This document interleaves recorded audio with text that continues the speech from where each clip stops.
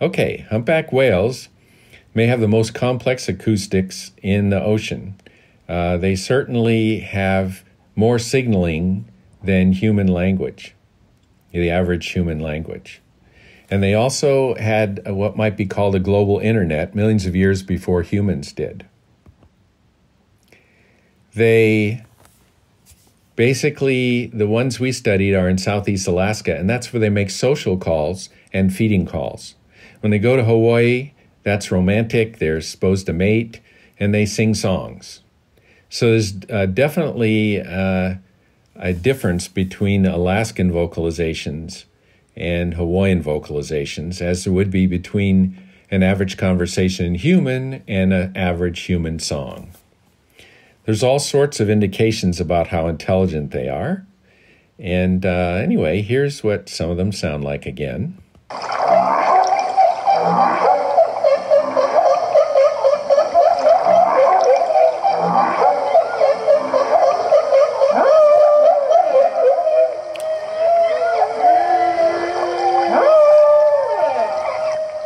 Now, there was a piece of song in there. You did hear a wee like that, and that was a piece of song. But mostly it doesn't sound like the songs you usually think of humpback whales as making, because these are chatting. These are social calls and discussions of things like bubble nets and how to fish. So we know humpback whales also make nets of bubbles to catch herring in. And usually if they don't make bubble nets, they just shovel like krill, which are a kind of shrimp, into their mouths with their long flippers. But they've developed a skill in Southeast Alaska, and I'm not sure where else in the world, where they build nets of bubbles, and they basically they chase the herring into these nets, and then they come up with their mouths open and eat them. I'll show you a net in a minute, but I want to show you I want you to listen to what might be considered an argument in humpback whale. Sometimes the bubble nets fail, and there's this kind of chatter argument, which if I wanted to anthropocentric eyes this observation, it would be that they're arguing, I was there, where were you? See what you think.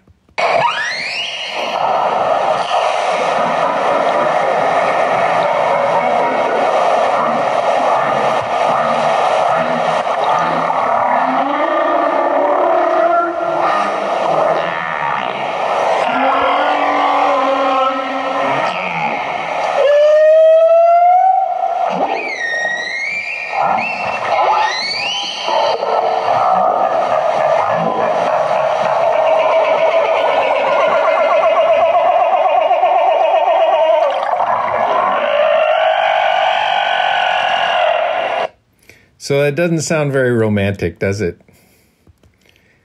So here's an example of bubble nets. On the right is an illustration, and from the air, the diameter of those spiraling bubble nets are about 100 feet, and they catch herring in them. And we've tried reproducing a bubble net in miniature, and it's very difficult. We just don't have the technological intuition that they have.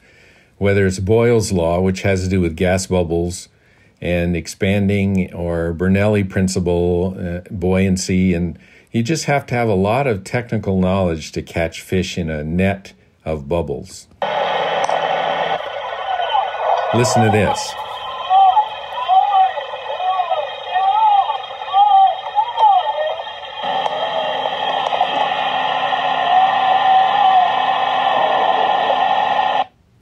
So we heard that one day, and it was the tempo and frequency range of human.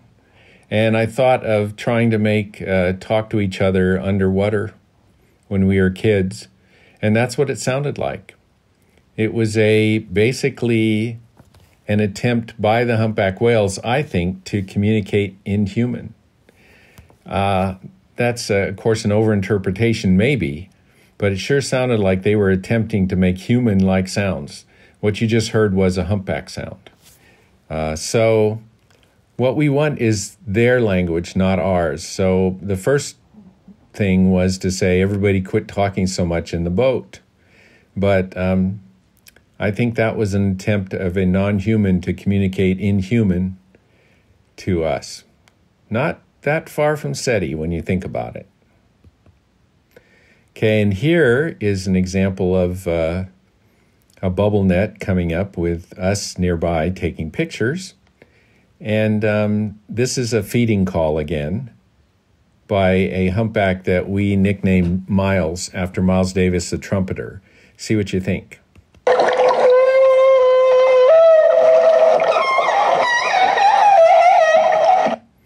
If I were a herring, I would run from that. But it turns out that the humpbacks make this sound that is in resonance with the body of the herring. So they don't have much choice at all. They're going to be scared into the net by the humpbacks. And they've been doing this for millions of years, we think. Here's an example of a bubble net movie.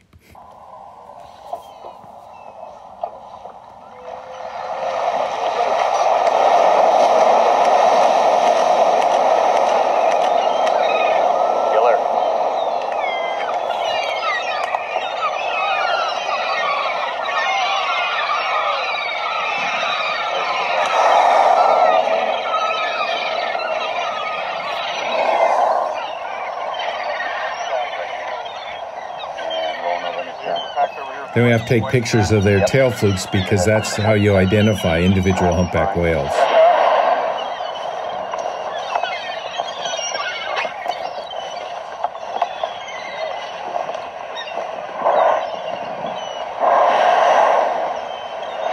There we go. No doubt. There we go. That's the ID.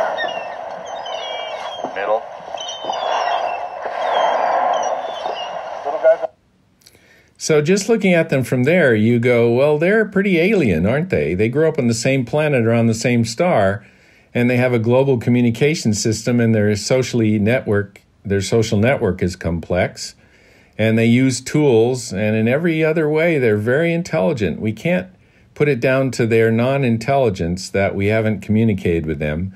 I would put it down to our kind of anthropocentric viewpoint of our own communication system, but we're working on it. So here's an example of an intelligence filter. The outline: Russian letters, English letters, Arabic letters, Russian phonemes, dolphin whistles, humpback whale social and feeding calls all land within what we call the intelligence filter. If we got an extraterrestrial signal and it landed in this box, that would be news. That would be really interesting. Unfortunately, squirrel monkey calls, ground squirrel calls, and so on, as well as humpback whale and bird song fall outside the intelligence filter, but elephant rumbles fall in it. So we're working with different increasing species to see who lands in the intelligence filter. So the results are, we can distinguish astrophysics from an intelligent extraterrestrial signal. We know that other socially complex species obey the rules of information theory. Even an extraterrestrial system would have to obey the rules of information theory in order for knowledge transfer to take place. That's an important point. They cannot get around what information theory measures. They would have to, their communication system would have to obey information theory. So we're beginning to apply this to any kind of message signaling that is obtained from the Allen telescope array. Eventually, the terrestrial application would be to be able to quantify different species' ability to make syntax out of their communication system. And we think they'd maximize this because of the error recovery benefits. If we get an extraterrestrial signal, some anthropologists have said that human cultural complexity led to human vocal complexity. So that if we measure the communication complexity of an extraterrestrial signal, we might also be able to obtain, at the same time, be obtaining their social complexity. So it's kind of a neat idea to measure the social complexity mathematically of an extraterrestrial civilization. So, should we look up at the sky and say, are we alone? No, I think we should Well, that's all very romantic and stuff, but we should be paying attention to the non-human communication systems on Earth. We have millions to learn from.